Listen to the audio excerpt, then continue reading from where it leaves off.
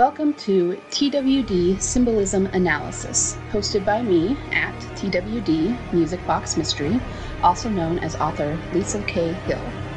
This is where we totally geek out about the recurring symbols we see in the show, what they mean, how they connect, and what they foreshadow.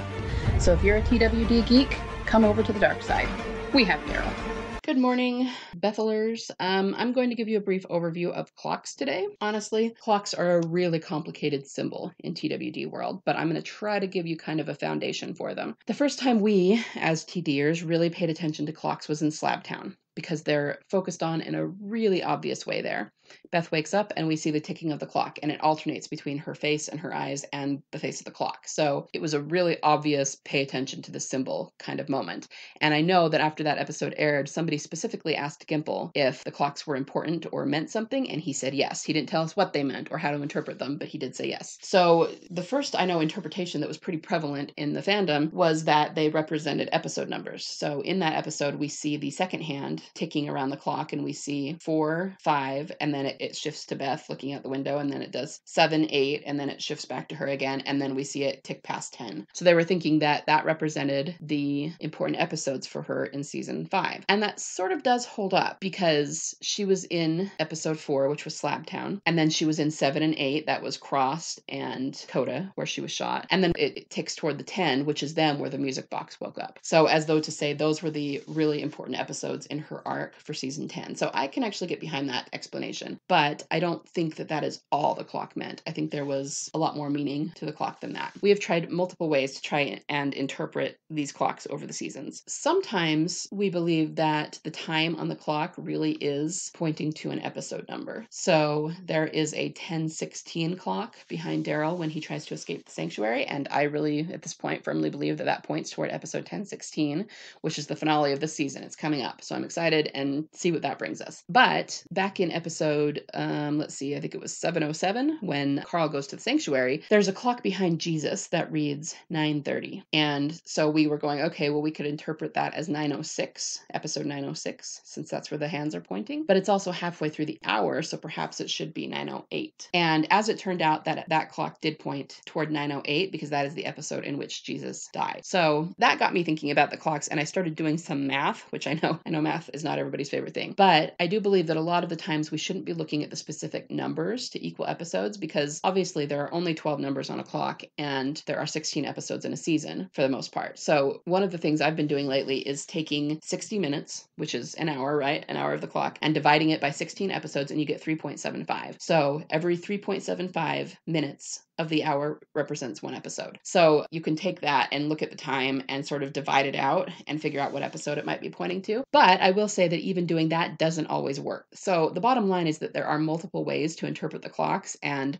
the writers specifically don't always do it in the same way. And it's to confuse us. It's to make sure that we don't always know exactly what the clock means, because they know their fans are smart. And if it was super obvious, we'd all figure it out, and then we would understand what they're foreshadowing all the time. And they don't want that. They're trying to be mysterious. So you kind of have to apply a couple of different methods to the clocks and see if you can figure out what it's pointing to. Okay, so there's the 10:10 clock that's beside Beth that says get well soon. Because of that, we were obviously looking really closely at episode 10:10, but there are a lot of ways to interpret that clock. It's very common for, and you don't see this as much anymore because analog clocks since the digital revolution are not as much of a thing, but when you used to see clocks sitting on a shelf, or even watches that were, had not been bought yet and were sitting on a shelf waiting to be bought, you often saw them set at 10:10. And there is a reason for that. 10:10 is kind of mythologically the time at which it is believed that many famous people were assassinated. So people like Martin Luther King and John F. Kennedy, Abraham Lincoln, things like that. Now, obviously, that's not true. They were not all assassinated at exactly 10:10, but it's just sort of a legend that goes along with famous assassinations. So that's part of the reason that it's kind of become a tradition to set clocks at that time. And there are other reasons too that go along with the legend. You can look it up, articles on why clocks are set at 10:10, and you'll find a bunch of interesting things.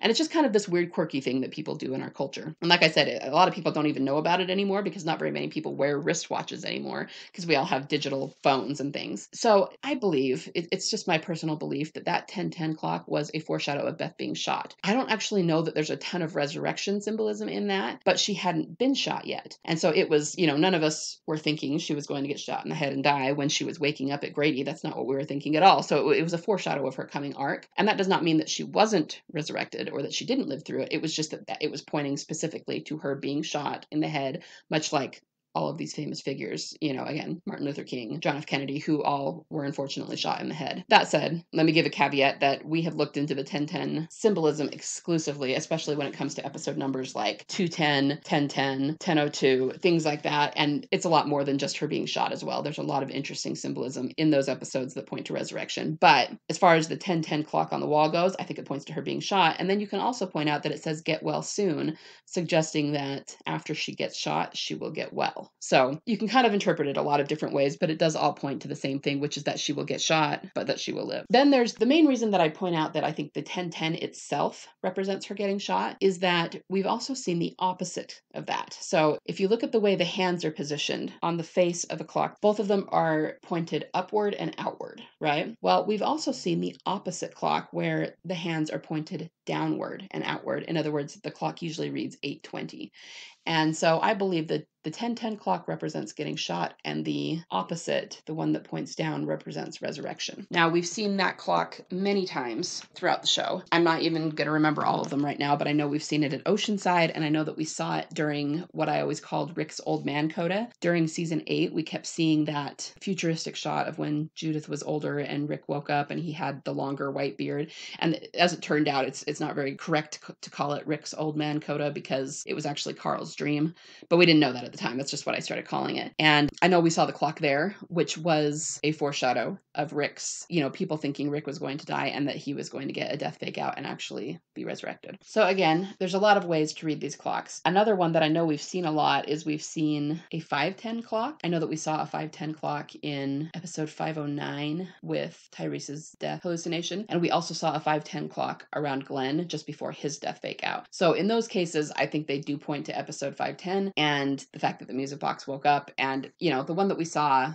around Glenn didn't really have anything to do with Beth. It had to do with Glenn and that he was going to get a death fake out. But that was actually how we knew that Glenn wasn't going to die, because we were going, okay, well, if it says 5:10 and Glenn really dies, then that means we're wrong and the music box doesn't mean anything and Beth's not alive. But lo and behold, what happened? He lived. So this is just, like I said, a very general foundation on the clocks, and keep a lookout for them. We saw one just recently for Eugene that was interesting, and it's something that we always pay attention to when we see the clocks. So have fun clock watching.